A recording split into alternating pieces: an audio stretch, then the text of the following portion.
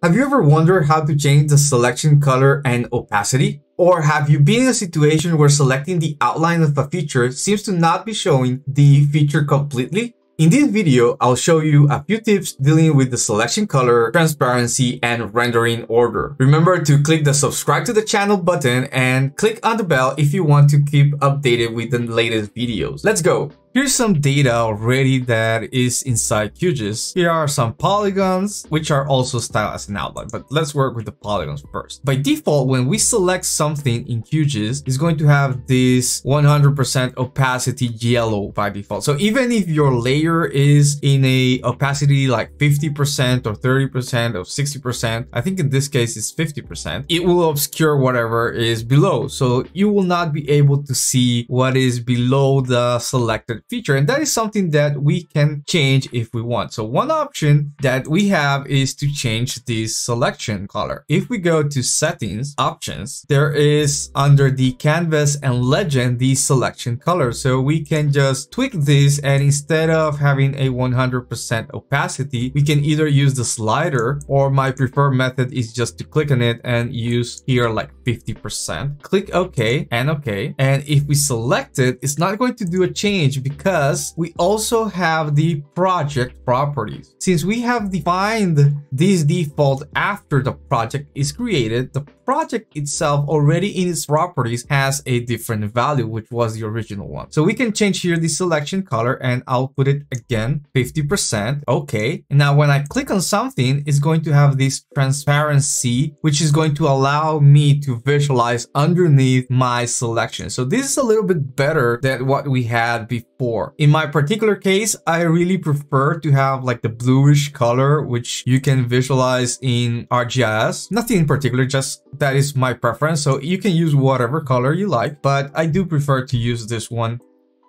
to have something like this. So that's one method that you can use. Now, usually when you're having these kind of problems and your transparency, let's say you got a full opacity of 100%. So normally when you have this, what you will resort to is to just have the outline. With an outline, in this case, when you click on something, you may end up with something that looks not correct. Like, okay, this one shows everything, but this one doesn't show all of the outline and so forth. Now, this is because QGIS is going to be creating the rendering order depending on the adjacent features and how they were created and so forth. To overcome this, you can do the following. Click on the layer styling panel to open it. And here in the layer rendering, if you click on it, there's an option that says to control the feature rendering order. So we are going to control how the feature is going to be rendered. We select that one, and there is this A to Z filter that we can do here. And what we're going to do is to create this expression, which is selected. Now, if we want to find out, you can just put selected, and it tells us is_selected, and it's going to return true if the feature is selected. So we can just use is_selected and close the parentheses. Click OK, OK. And now when we click on a feature, it's going to render on the top because we're telling it that we want to render first whatever is selected. So if we select 2 of them, or 3 or 4, they're going to be rendered on the top. Now, if we have the transparency setting as we had before, so let's say